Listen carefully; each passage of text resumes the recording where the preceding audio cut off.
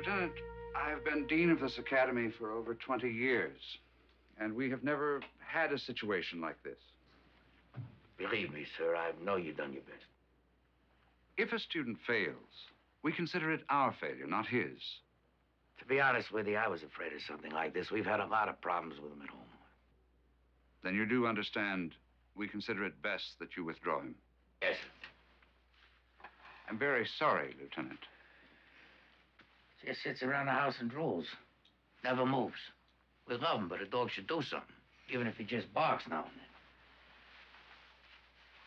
and then. Hey, listen. I'm not going away for long. I'm just going to talk to this guy. I'll be right back. I'll be right back.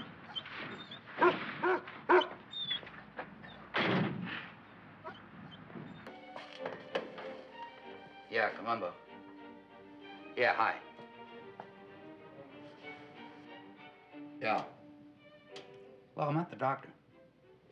No, it's not serious. Yes. I'll be there as soon as I can. Right. Bye.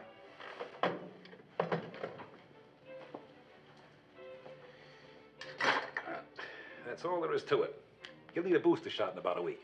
He didn't seem to mind it. Oh, they hardly feel it. But he will need the booster shot in about a week. Say, how old is he? Kind of hard to say. You see, I just picked him up at the pound. His time was up, if you know what I mean. I say he's pretty full grown. Kind of cute, isn't he? He'll be all right. Okay, Doc. Thanks for staying open. Got these peculiar hours, you know. Ah, no sweat. My wife doesn't like music. She watches murder mysteries, so whenever the concert's on, I work late. Right. There's not going to be any after effects, is there? Oh, no, nothing. Okay. I haven't named this guy yet. You don't have any ideas? There's a name I've always heard, and I've never seen a dog that had it. Fido. Fido. Yeah, Fido, the Romans used to say. It's as old as that. It means, I am faithful. Yeah. Well, roughly. Fido.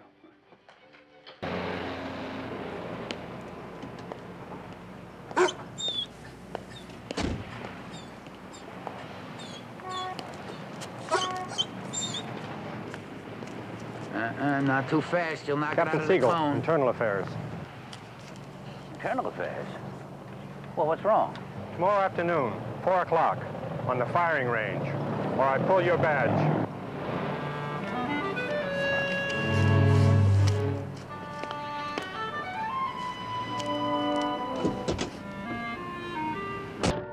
I won't be gone long.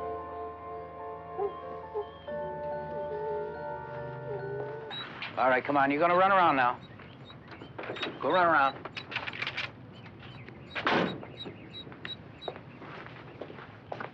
No. Wonderful. Why don't you do that at home? At home, he's always chasing the neighbor's cats. I gotta go to work. My wife and kids, they're visiting my mother-in-law up in Fresno. You don't suppose you could keep him for another week? I'm sorry. He demoralizes the other students.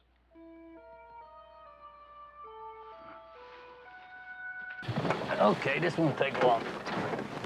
Look at your face. You got ice cream all over your face. You think I'm gonna wipe you? You're crazy. Wipe off your face. Look at you. Now listen, I'm not gonna be long. So when I come out, then we go to the park and you get your run. Oh. I'm not going anywhere. What happened to this one? Oh, just a little front end damage. I rolled out the dents. Give me a break, would you please? He doesn't look like a police dog. Well, he isn't. He's a policeman's dog. Believe me, there's a big difference. Listen, do me a favor, would you? Yeah? Would you mind keeping the dog around for a while? I'll tell you, he's no trouble. He just don't like to be alone. He just wants to be around a human person. He don't care who it is. Okay. You know, it could be anybody. So just unstrap him here, and he'll be fine. I'm gonna leave you, but you're gonna talk with this gentleman. All right? He gonna be all right? Yeah, he's gonna be fine. Now, I want you to stay here. I'm only gonna be a few minutes, all right? All right. No barking. Then later on, we go get a hot dog, all right? No! Okay, Lieutenant. Here's a tag that proves he's had his rabies shot. Now you can get him a license. Thanks, Tom. License? Gee, I never thought of that. Well, you better. It's the law. Cop will arrest you if he finds him. Right. All right, come on, dog. Hey, you got a name for him yet? No, I was thinking of watching him and give him a name to fit something he did, but all he does is sleep and drool. This dog needs a name that will give him some stature. What's his name? What, the dog? Well, he doesn't have a name. My wife and I, we could never agree on one. We just say hey, or dog, or whistle. Doesn't make any difference. He don't come when you call him anyway. Hey, what a good puppy you are. What a fine fellow. Whose doggy are you, huh? Who takes care of you? Oh, good morning, Lieutenant. Mrs. Van Wyck? This your dog? Yes, ma'am. I'm afraid it is. He's always jumping up on people. I'm sorry. Don't apologize. He's adorable. Yeah, I wish you wouldn't say that in front of him. He's conceited already. All right, come on. Go play. Come on. Go find a cat. What's the matter with you? Can't I have a conversation with that man? Hmm? All right, I'm going over to this car here. I'm going to read the odometer. I'm going to be right back.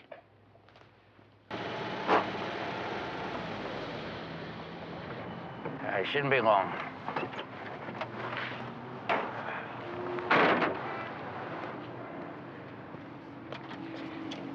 You stay put now, or I'll revoke your driving privileges. I gotta get my dog to the vet. Oh, is he sick? No, sir, he's in love, or he was in love, with the Cocker Spaniel next door. But the family moved away, and now the dog, he won't eat, he won't sleep, he just lays around, and I can't look at him. Well, Lieutenant, I'd never owned a pet, so I wouldn't know how to advise you. It's too bad.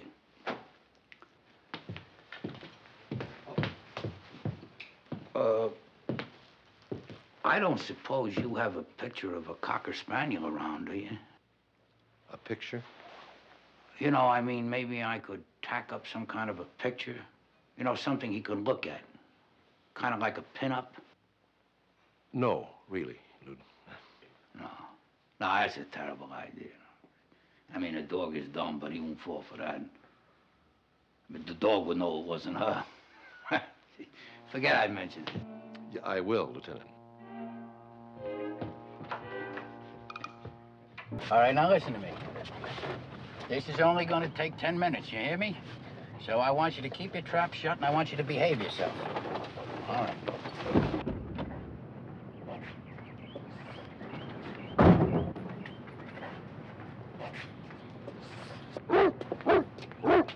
Hey, never mind that. There's people sleeping here, and you're going to wake them up. Now knock that off.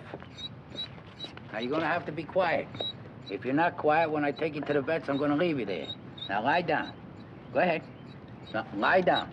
That's right. Lie down. Attaboy. Now, you just stay there. Just one more thing.